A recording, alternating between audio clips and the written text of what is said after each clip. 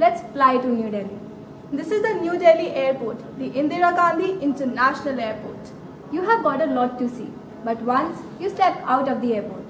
India has many diverse religions and all the people are so united. This is Chole Bhature and now we are reaching the Qutub Minar. The Qutub Minar, also spelled as the Qutub or Qutub. It is the tallest minar in India and is also a UNESCO World Heritage Site.